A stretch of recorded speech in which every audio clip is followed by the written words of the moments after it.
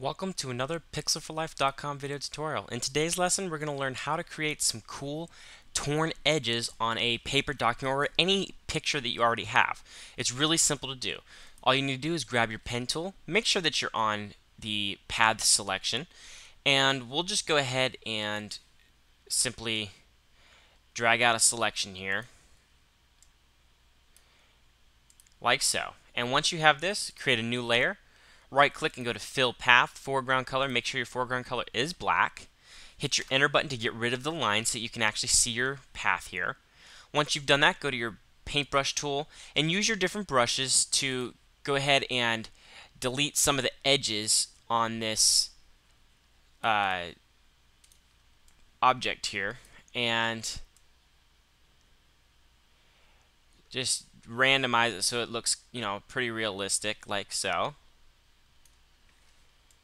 And bottom as well.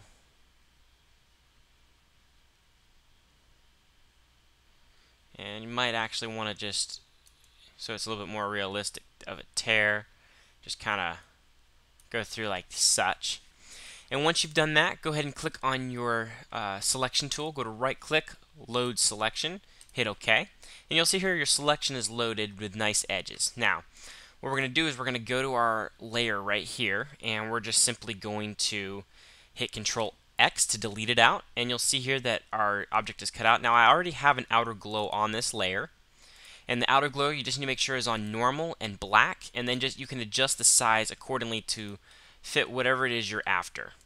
Once you've done that, make sure that you make a background behind your actual selection, and I'm just going to make something kind of random here, kind of like so. And you can see here it now looks as if you actually cut out that edge. And this is a great way to create like a menu or anything of that to that nature on your documents. So I hope you enjoyed this quick lesson. It's a real short one, but it does have a really good effect.